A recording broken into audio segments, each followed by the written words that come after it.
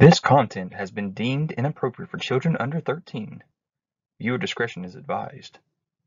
This is for adults only. Adult collectibles. What's up, you guys? This is ZacJacDan back with another top 10 list. This time we're talking about the top 10 most wanted Marvel Legends Doctor Strange Wave figures.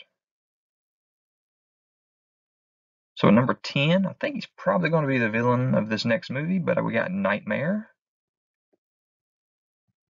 Number 9, Wong. I know the MCU deserves some love. I don't collect MCU, but I'd love to see both versions. Number 8, Hell the Master. This blue version of Doctor Strange with the classic cape on. Number 7, Damon Hellstrom. I think his show got canceled, but I think that this guy needs some love too. Number 6, again, same as I felt with Wong. MCU deserves love, but I'd love to see the comic book version too. Number 5, Baron Mordo. We've seen him in the MCU version. I'd like to see the comic version. Number 4, Mephisto. My Marvel Select Mephisto fits in really great with the collection, but some people don't collect both, and he's very hard to come by, actually. Number 3, Magic, the demon form.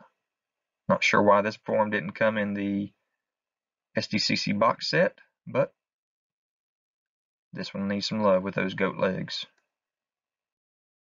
Number 2, the classic Strange. Need to replace that Toy Biz, guys. And number 1 is a Build-A-Figure, the Mindless Ones. You imagine this as an army builder.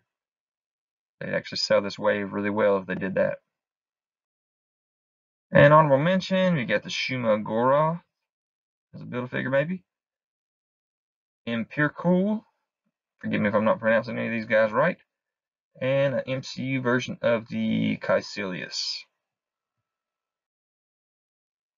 So guys, leave any kind of comments. Hit that notification bell so you're aware of any new videos that I got.